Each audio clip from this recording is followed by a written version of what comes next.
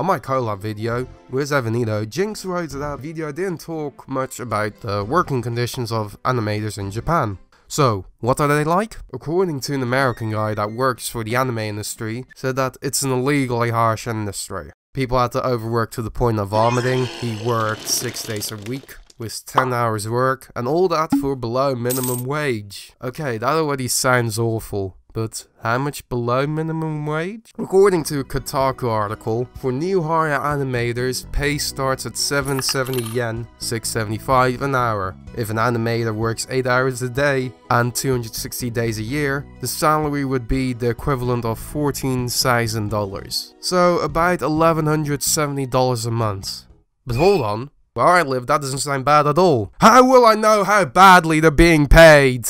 Well, an easy way to find out is using the Big Mac Index. It shows how much a McDonald's Big Mac costs around the world, because the literal price for Big Macs is different around the world, but it's still a Big Mac for everyone.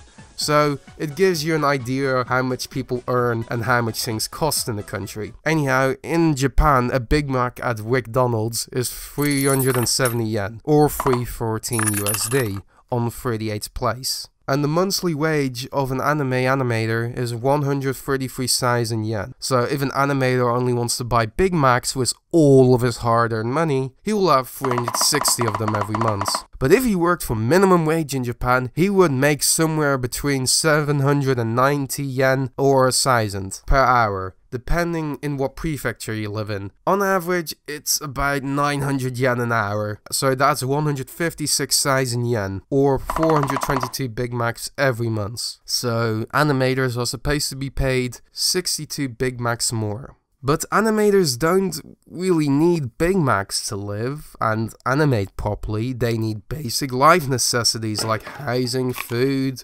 water, and hookers. So let's say we have an anime animator that really likes Big Macs, right? But doesn't want to eat them in the gutter.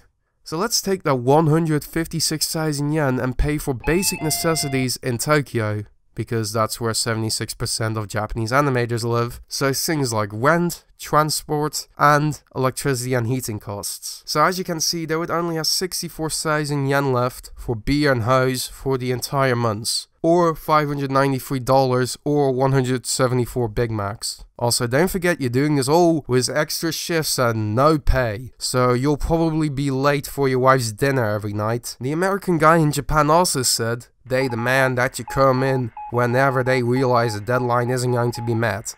That probably means about a month and a half of non-stop work without a single day off.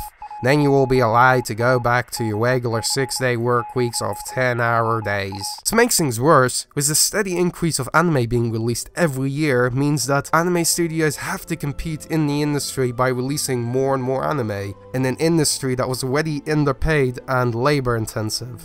The simple solution to this problem is what Kotani Kyoko said in an interview when someone asked her for a solution.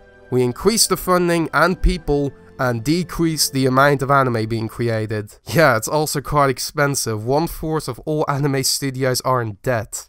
Simply put, anime is expensive and takes a long time to make. I know it's hard to imagine not having a traditional junk anime every season, but it's worth the sacrifice if it means the animators will live better. Also, don't forget hentai animators. They face the same problems.